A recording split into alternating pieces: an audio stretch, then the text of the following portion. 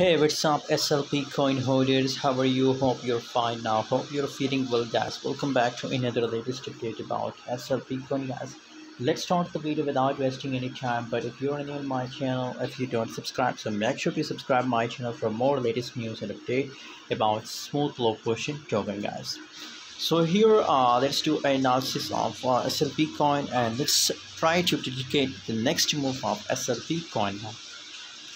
So guys, here if we see the current situation of SLP coin, guys, so currently, guys, if we see, so here is a breakout level of SLP coin. Just wait, let me show you.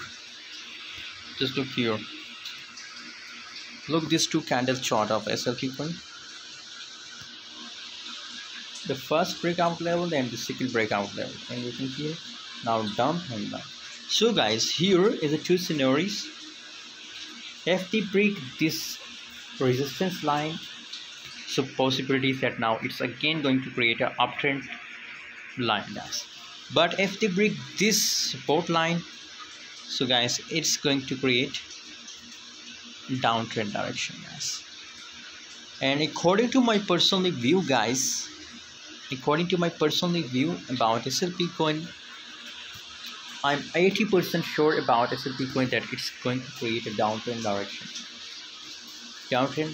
guys, and it will continue has move in this direction. Let me show you.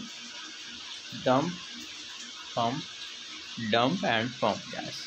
So guys, that's why I recommend for my audience to open short entry on this position, and you can see here, and you have to wait for the next breakout here, guys, maybe here, and then you have to close the open position and open the long position, guys. So that's the next move of SLP coin. Hope you like.